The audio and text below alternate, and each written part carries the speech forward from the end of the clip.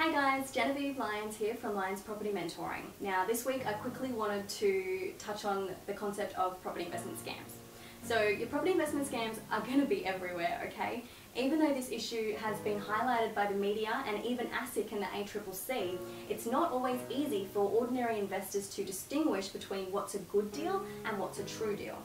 Knowing how to avoid making costly mistakes in property investing is just as important as learning the strategies for creating and accumulating wealth.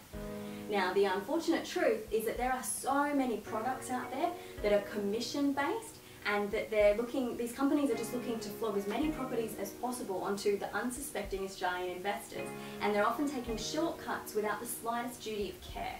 So the best way to stop their schemes is not to fall for them in the first place and know what to look for.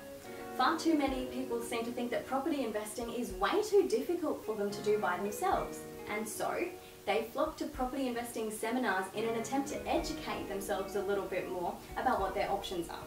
It's wise to remind yourself that if something sounds too good to be true, it probably is. If there were really massive discounts to be had on dream properties, why are you only hearing about it from a pamphlet in your letterbox, or even a cold call from a telemarketer at 8 o'clock at night?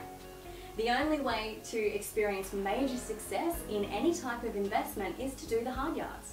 So while you're buying property through traditional channels, you consult with lots of different people and get their professional advice. You might see a real estate agent, your mentor, your lawyer, a lender, your accountant. So don't let any one person or company pressure you into making decisions about money or investments. I suggest that if you do attend property investment seminars, do it to build your knowledge. They can be a great means for that, but don't commit to anything until you've gotten out of that environment and seek a second opinion. Happy investing.